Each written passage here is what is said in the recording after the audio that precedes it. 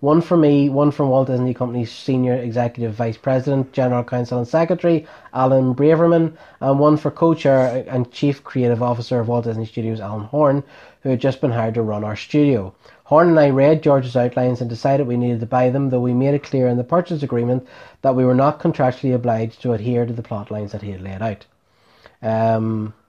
He then writes of Lucas's reluctance to let go of his own vision, which I think is really, really sad, to be honest with you, and his acceptance that it was happening Disney's way. He wrote, he knew that I was going to stand firm on the question of creative control, but it wasn't an easy thing for him to accept. He reluctantly agreed to be available to consult with us at our request. I promised that we would be open to his ideas. This was not a hard promise to make, of course. We would want to be open to George Lucas's ideas, but like the outlines, we would be under no obligation.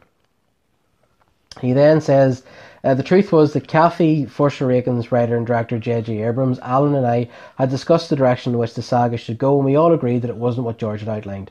George knew we weren't contractually bound to anything, but he thought that our buying the story treatments was a tacit promise that we'd follow them, and then he was disappointed the story was discarded.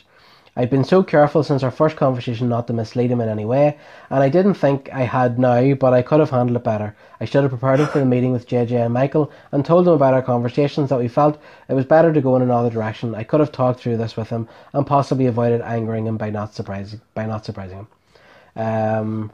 George felt betrayed, and while the whole process would never have been easy for him, he'd gotten off to an unnecessarily rocky start.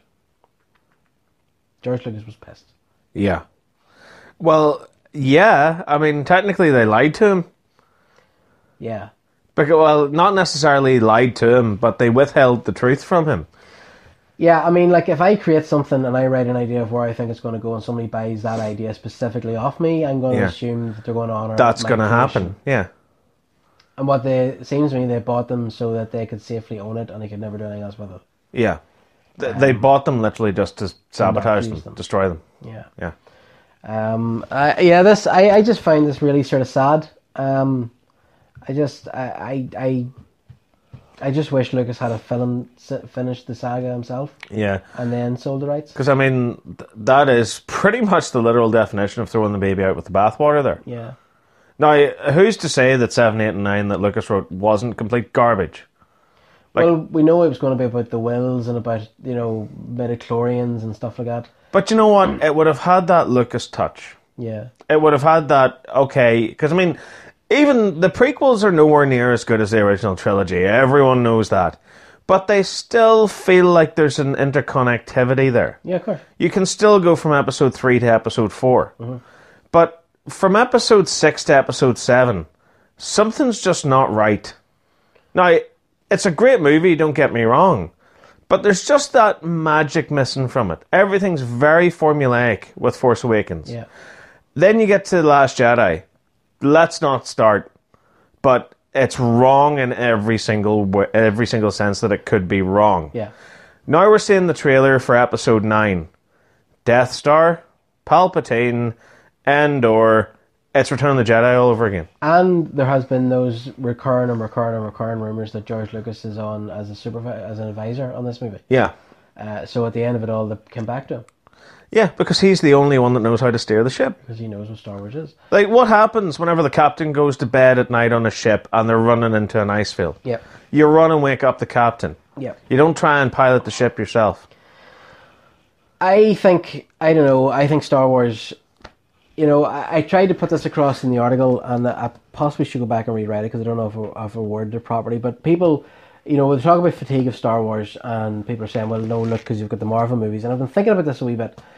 The thing about the Marvel movies is that, one movie's Iron Man, the next movie's Captain America, the next movie's Guardians of the Galaxy, the next movie's Spider-Man, the next movie's Ant-Man and Wasp, the next movie's... So, if one of those movies fail... It's okay. Yeah, because there's another one coming along that'll take its place. Yeah, because you go and see Iron Man 2 and you're like, oh, it was crap. Yeah. But you're like, oh, but this Civil Thor War looks movie pretty good, be yeah. Do you know what I mean? Yeah. But with Star Wars, the fans love Star Wars. They love that story. They love that universe, those characters. Whereas Marvel, I mean, look at the Marvel movies. Some of the movies went on to make... Okay, I think I know what you're getting at. It's basically with... Marvel, there is no subsection. With Marvel, it's all the one story that runs through all 22, 23 odd, whatever number it is now of their movies. So you can sit down and watch Doctor Strange, and there's little narrative points in there that will connect to past movies and future movies. But it's all the one long thing. So you can sit down and you can watch from Iron Man all the way up to Black Widow or whatever the hell, the Eternals or whatever else is coming out, right? You can watch them in that order. Or you can watch them in whichever order you choose. Yeah. With Star Wars, it's a pretty linear structure, and there are subsections to it. So, like, for example, there isn't Iron Man, and then below it there isn't, like, a War Machine. You know what I mean? Like, if you understand where I'm coming from. Whereas with Star Wars, a lot of fans seem to go, I want episodes. I don't want Rogue One. I don't want Solo. I don't want whatever the hell else is coming out. I want episode 1, 2, 3, 4, 5, 6, 7, 8, 9, 10, 11, 12. Well, no, I'm not even saying that. What I'm saying is that, like, the Marvel movies...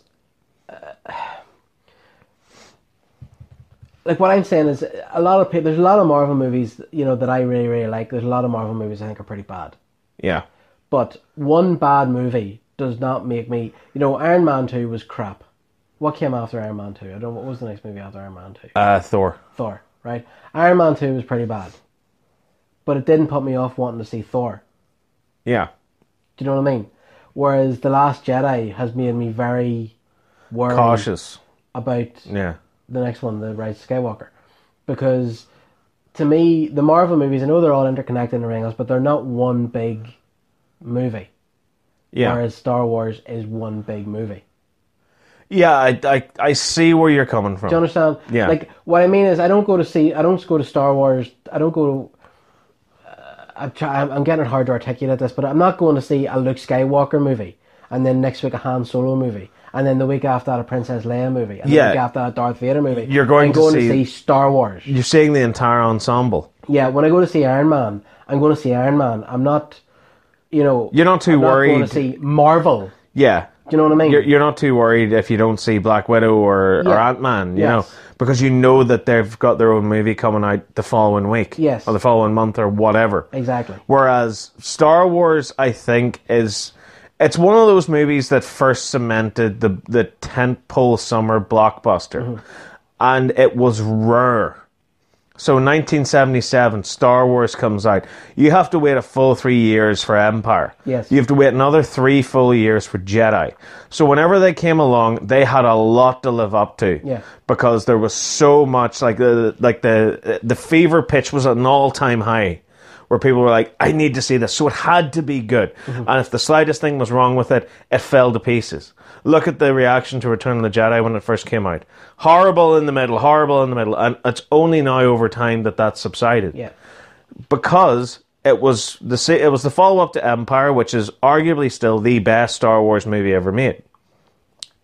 It had a great twist cliffhanger. It is the best. It still has that great twist cliffhanger ending. Yeah. Look, I am your father. Spoilers for like a 30-odd-year-old movie.